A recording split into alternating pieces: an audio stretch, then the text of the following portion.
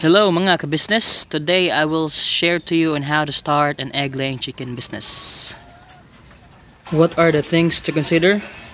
Magkano ba ang kailangan na puhunan para mag-start ng business na to? So these are my egg-laying chickens. They are 45 heads and this is just 30 meters away from our house. So later on I'll be making a video on how to start an egg-laying chicken machine or egg-laying chicken business. See you soon. So yes, I started with 50. Namatay ang 5, so 45 na lang natira. I bought them for 360 pesos per head.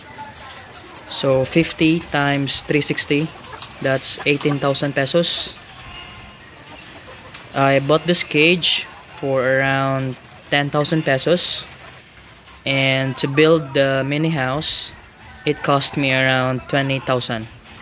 So I approximately invested 50,000 pesos and the return of investment would take around a year. So the egg production is now at 90%, so I get to harvest around 38 to 40 eggs every day. So yes, it's around 30 meters away from our house and I'm going there.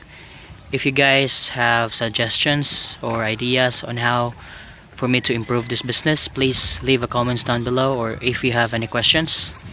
And please also subscribe to my channel because I'll be making another video about my pisonet business. We'll see you soon. So God bless and more power to your business.